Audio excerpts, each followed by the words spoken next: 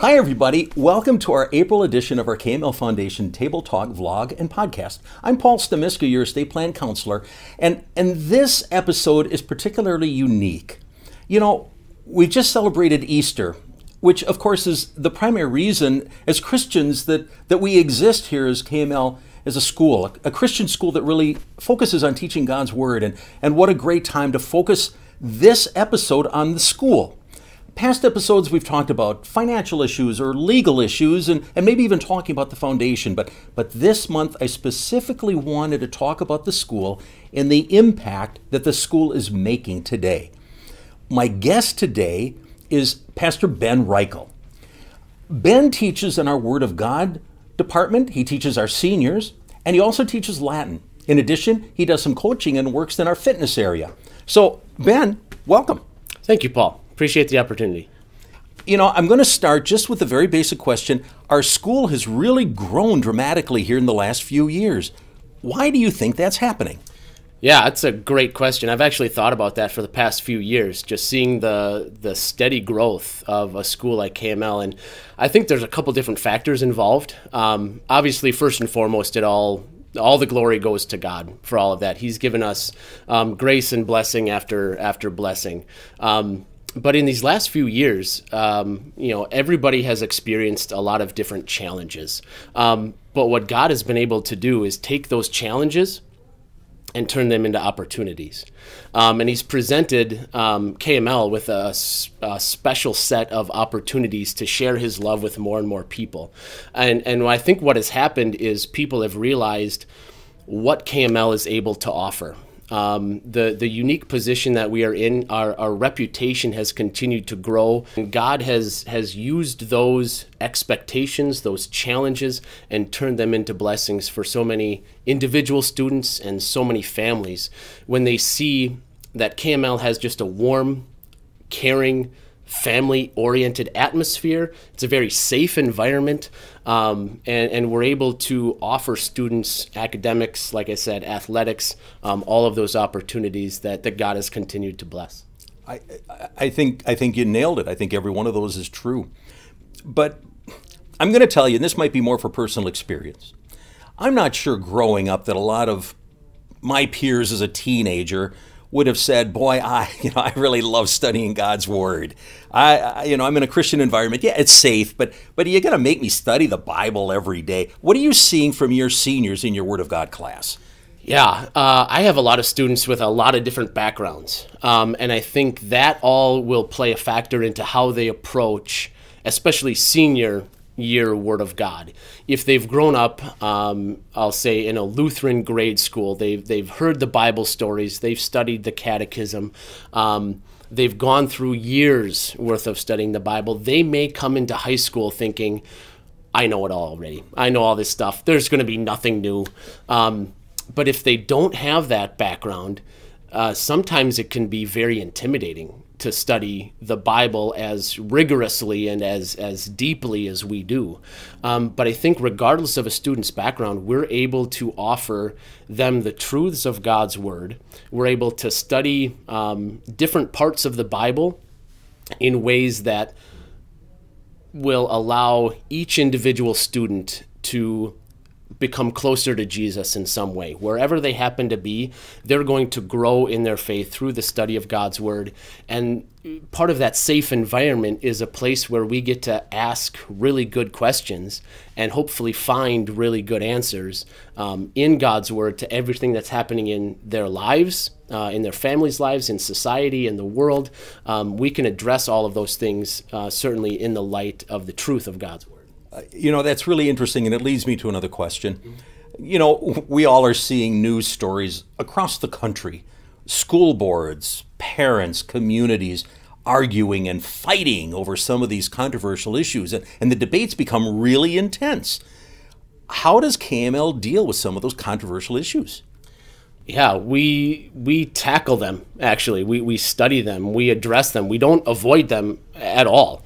And sometimes that can kind of be our default setting, is if something is going to be controversial, if something is going to lead to a heated discussion, we may be tempted to just avoid it and not talk about it at all. Personally speaking, especially with seniors, we tackle those things. We talk about things. I invite questions from the students about really whatever is on their mind or whatever is in the news, as you said.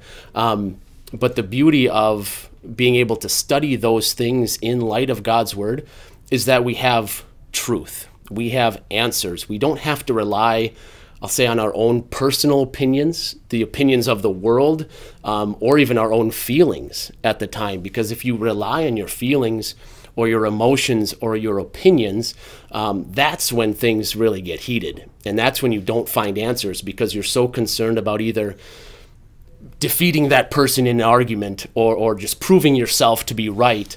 But we actually look at the absolute truth of God's Word, and we take those truths, we wrestle with them, and we see how they apply to each and every individual circumstance, question, or concern that people have. So I can think of quite a few times in class where we've had heated discussions, but we always come back to God's Word and say, this is what God's Word says about this.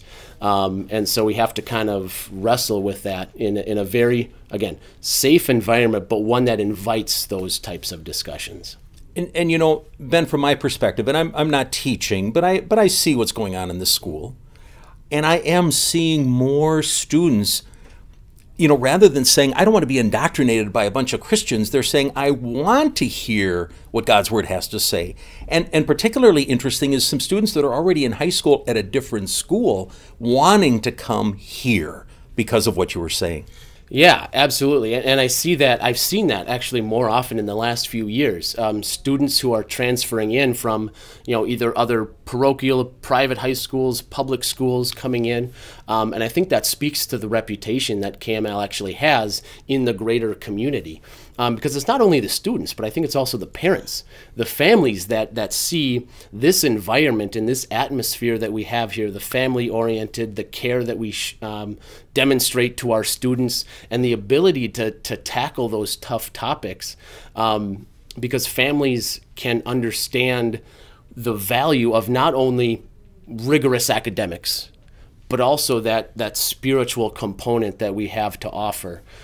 Students appreciate it, parents appreciate it, and we're able to kind of guide those students through any questions, any turmoil. You know, teenage years are always tough for each individual student, but we're able to guide them through, like I said, kind of with those truths of God's Word.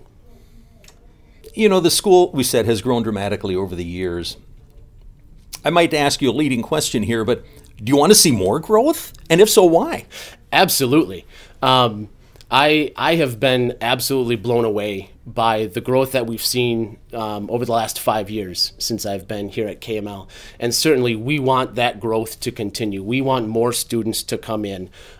We've had to literally build more classrooms and more lockers to try and keep up with the growth that we've seen. And that's one of the greatest problems to have, because what that means is we get more opportunities every single day to help guide these students, guide these teenagers through the storms of life, lead them through with the Word of God, share Jesus' love with more and more people, send them on their way, prepare them for whatever lies ahead for them after high school.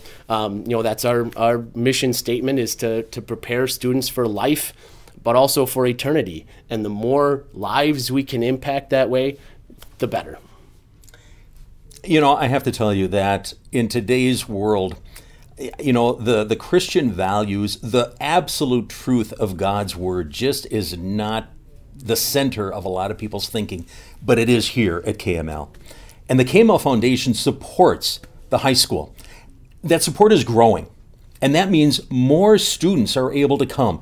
And that is obviously our ultimate goal, that not just we have more students here, but we're able to equip more of them in growing in their faith.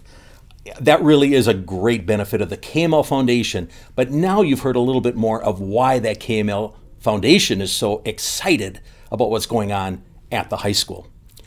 Ben, is there anything else you'd like to add? I just want to say thank you. Thank you to the KML Foundation for everything that you have done, for your continued support of this ministry here at KML. And as Paul said at the beginning, celebrating Easter is really what Christianity is all about. With the life, the death, and ultimately the resurrection of Jesus, that demonstrates God's great love for this world. And to be able to celebrate that joy, to share that joy and that love with more students is certainly why KML exists and why we rely so much on donors, the KML Foundation, to keep this ministry going so that we can share that love, that joy, that Christian, like you said, that Christian foundation with more and more students. So thank you to the KML Foundation. Thank you, Ben, for joining us today. It is a great privilege to be able to hear your perspectives on things. And you know, it's interesting, you might think, well, yeah, of course, Pastor Reichel's a Word of God teacher. He's going to have that perspective. But I can tell you, it's the perspective of all teachers here teaching all subjects. You know, it's typical that I end these episodes with the byline, it's your life, it's your plan, and it's your legacy. But I'm going to change that a little bit. The gifts that you give are making a difference in the lives and the plans and the legacies of our current and future KML Chargers. That is worth celebrating. Lord's blessings to you. Happy Easter. Christ is risen. He's risen indeed. We'll see you next month.